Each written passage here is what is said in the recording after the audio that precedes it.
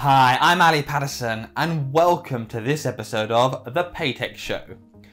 We often hear about how innovation in payments is booming on the African continent, more specifically in Kenya. With M-Pesa already widely adopted, it's a very exciting hub for further contactless innovations. This has all come to a head with the COVID-19 pandemic. Cash is no longer safe for a lot of people, so people who maybe once relied on it are looking to new forms of payment. As a result, we take a look at the transport industry in Nairobi and see how people are working together to enable a safe and a convenient way to travel. Joining me in the virtual studio today is Dr Newraj Burton, all the way from Mauritius. Dr Newraj is the Business Development Manager at BPC, a company dedicated to bringing real life into the digital world. Can you tell me a little bit about this project that you've been working on in Kenya? What exactly is this project and what's been going on there in the last few weeks and months? Thank you. Actually, my name is Dr Newraj Burton. I look after the business development in Africa for payment and OCT. OCT is the automatic fare collection platform that we have in our product portfolio on BPC. And my responsibility is to ensure that most of the countries adopt those type of concept of automatic fare collection, cashless environment. The first project that we have been working in the region is specifically in Nairobi, in Kenya, where during the pandemic there was quite a rush in terms of people getting on board of the bus and also having issues to pay, because paying with cash has a lot of insecurity in this pandemic environment. So that's why we came up with a cashless environment, and we had a very strategic partner in Nairobi that helped us to put the scope together, to understand the market, to understand the business requirement, to understand how people behave, because the solution, the platform, has to adapt to all circumstances within the environment. Very well said. When you say the solution needs to adapt to all circumstances, what are some of these circumstances it needs to adapt to? Right. So paying with cash has lots of insecurity reasons behind. One is health, because this was something which is very important to the authority regarding cashless transaction. And when cash is moving from hands to hands, there are lots of health issues that happen during those COVID-19 activities. So one of the inconveniences was obviously physical contact with people. Second inconvenience was it didn't have a very efficient manner of reporting towards each stakeholder. So those type of transaction were recorded online on a platform, and this platform provide any type of reporting towards shareholders. One of the things that I personally love about M-Pesa is it gives a record, which when it comes to financial inclusion, it changes the game, and that's the biggest drawback with cash. There is no record. What are some of the opportunities around that? All right. So let me actually elaborate a bit better on the platform and the opportunity. You know, actually, the transport industry in Nairobi, in the main cities, are mostly driven by cash payment. A few years ago, the M-Pesa in place, the payment was partly done through this wallet, but the adoption was low. This was because of several technical and business reasons. Recently, with the contactless payment initiative available through the OCT platform, we contracted, as I mentioned, through a strategic partner, a proof of concept. First, we started with a proof of concept, and this coincided with the pandemic period of COVID-19. This was very much in line with the expectation of government, the authorities, and the project is now fully functional, in operation, and has been vastly been adopted by operators and communicators. Today, the traffic is growing, and which is a very, very good sign. The OCT, Automated Fare Collection platform, leverage on all type of wallets within the country, including M-Pesa, and it's adopted by more than 90% of the population. How is it at the moment with a population of that particular size? I mean, just tell me a little bit about the transport market in Kenya at the moment. Yeah, with a population of 40 million plus, in the major traffic cities, or mainly in Kenya, Nairobi, Mombasa, and Nakuru, which are highly dense. So in Nairobi, the public transport system is essentially run by private operators. The city council opted for a deregulated market in line with national policy. Along the years, two main types of public transport operation emerged out of this deregulated environment. First was Kenya Bus Service, KBS, which was formerly a company with a large fleet of buses and minibuses. And on the other hand, the Mutatus, both often competing along the same routes. The Mutatu became then a major competitor in the city to KBS, and their number grew significantly. Today, the Mutatu account for more than 70% of public transport, and more than 70% of the population use this means of transport. Well, let's talk a little bit about O-City. How does the O-City service, how does it impact the travellers? What's the impact that it's had out in Kenya? Yeah. So transparency is very key towards stakeholders. So there's more transparency in the fare collection, and the business relationship between the Mutatu owners and the drivers and conductors are actually in a better coordinated manner. Fraud has been drastically reduced, and the commutators enjoy convenience through just-in-time efficient service. Moving to cashless bring more security in the environment.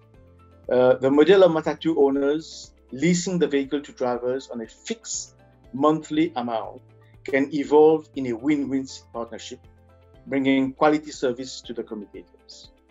So you think that moving to cashless has some sort of other knock-on effects as well? So for example, in the UK, with Uber, whenever I go in a non-Uber vehicle, I just assume the payment's taken automatically. Do you think there's almost that kind of knock-on effect, or that expectation that frictionless payments could bring to other industries? Well, there will be cases where actually people are not cannot adopt technologies because of economic reasons. When I say in rural places, there might be people having no access to mobile phones, right? So in these situations, cash will still be there.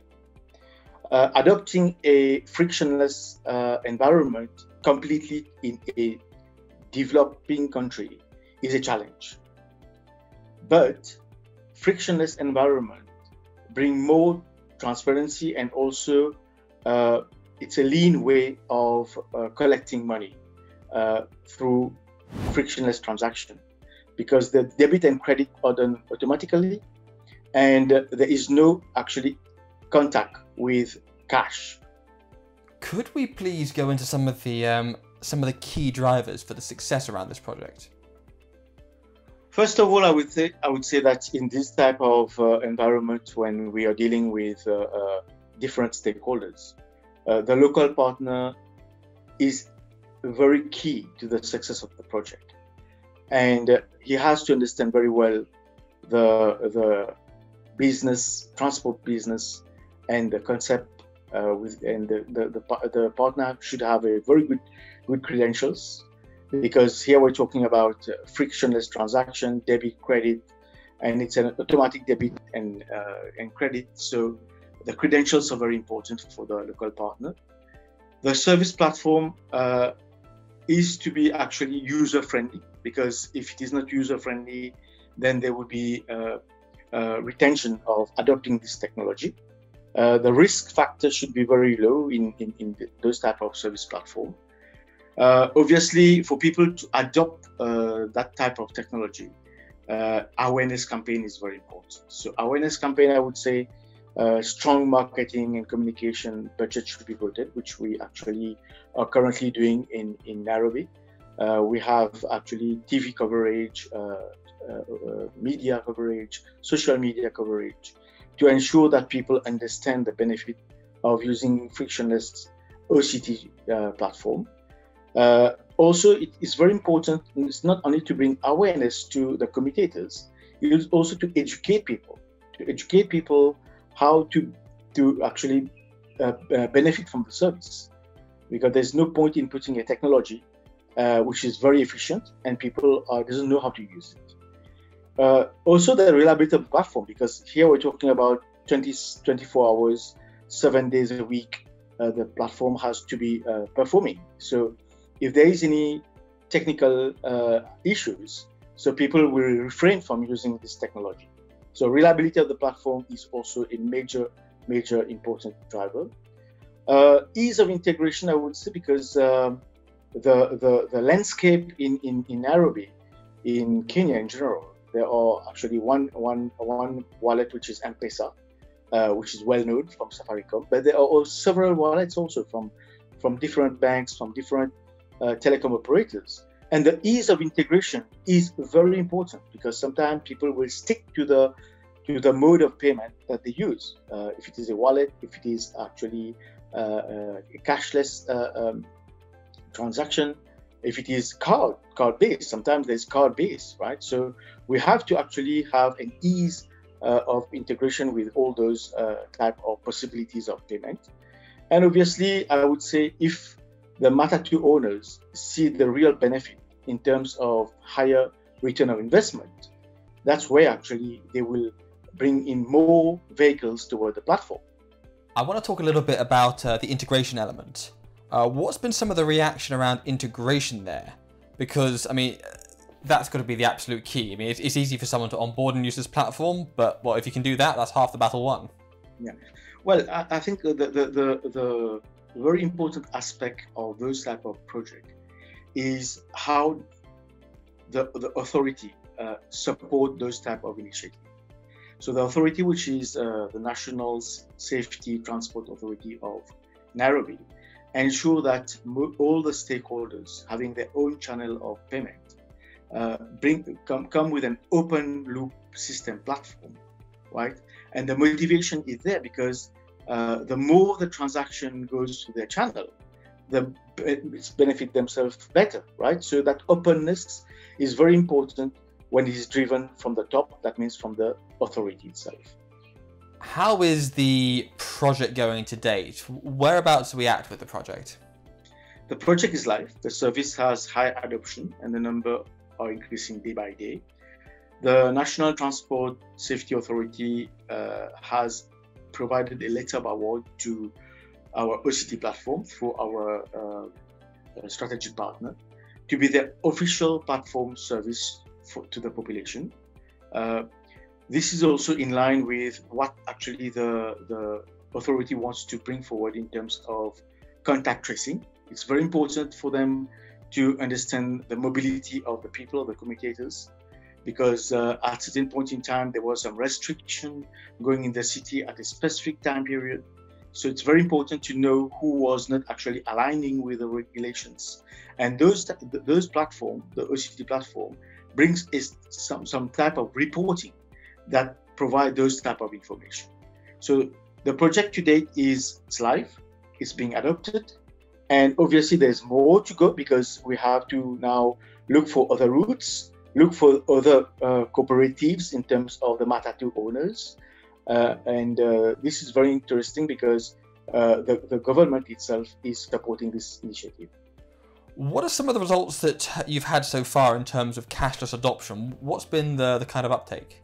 Yeah, so Kenya through M-Pesa is vastly a cashless environment, but OCT has brought a revolution in the way payment is effected, specifically in the transport industry. And today, as I'm talking today, we have more than 2,500 drivers that are connected on the platform, and the number are increasing day by day. And the good thing is that our local partner is heavily recruiting field agents. It's good to have good communication through press, through social media, but in certain places, it's important to have a physical contact and a physical explanation. So we now busy recruiting field agent to be on the field, to be in the bus, and to ensure that the system is being adopted and assist any type of issues that they might crop up. Against that backdrop, what are you trying to achieve? What's the end game, the end goal? Where will you think, do you know what, we've completed this? Well, I think it's very much in line with the digitalization process of the Kenyan government.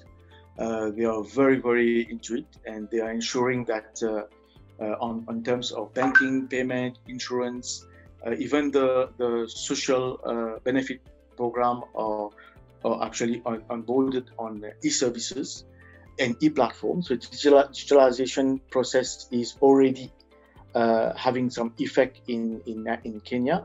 And this is very much in line with the strategy of government. When we go cashless, we actually meet the objective of the government.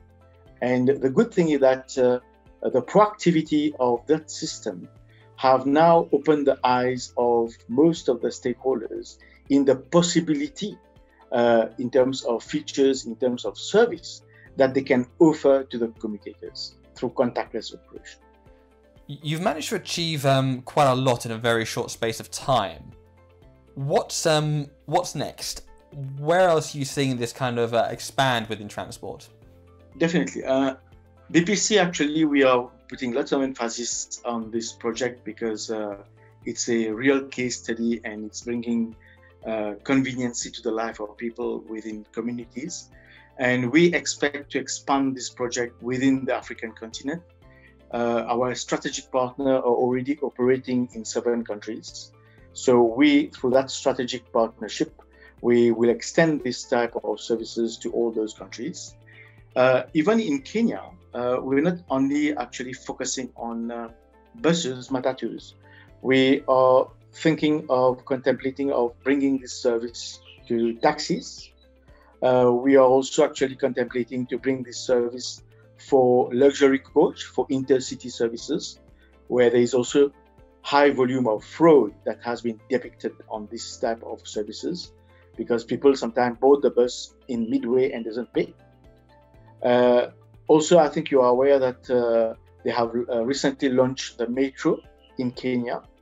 So this type of platform, the OCT platform, enable high interoperability with different channels, and also enable high interoperability with different means of transportation. And you can use the same fare media to board several means of transportation. So this is what actually is coming next. It's a thing about integration. It's something about interoperability. It's something about bringing convenience to the public citizens. That's all we've got time for on this episode of the Paytech Show.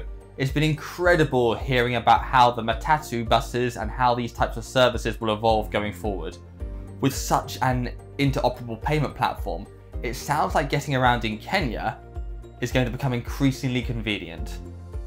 Thanks to Dr Newraj Burton for joining me today in the studio, and for you watching at home, thank you very much. Bye bye for now.